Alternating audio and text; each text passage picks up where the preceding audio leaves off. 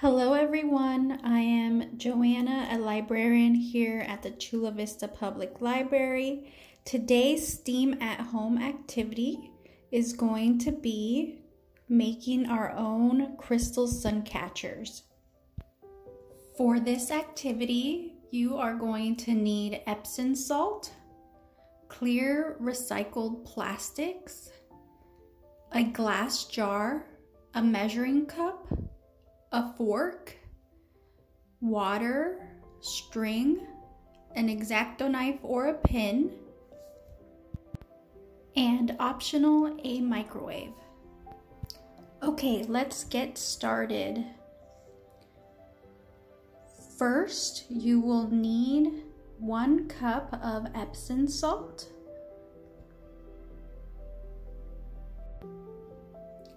and 1 cup of hot water.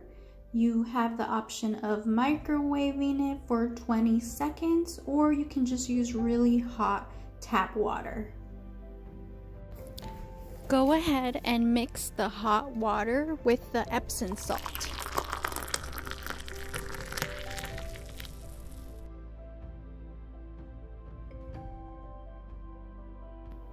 Then use your fork to mix the solution.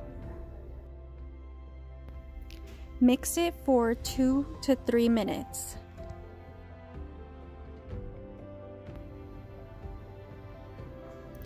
Now it's time to grab your recycled plastic. The next step is to pour the solution onto the plastic. Pour just a thin layer that covers the bottom.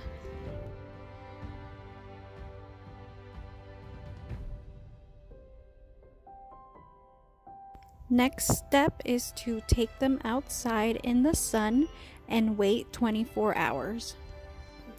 You should end up with something like this. So grab a pin or an X-Acto knife and some string, or you can use a pair of scissors and ask an adult for help in creating a hole at the top of your plastic so that you can insert the string to create your sun catcher. Tie a knot at the end of your string to create a loop so that you can hang it from a tree outside. I hope you guys enjoyed this STEAM activity and enjoy watching the sun rays bounce off your sun catcher.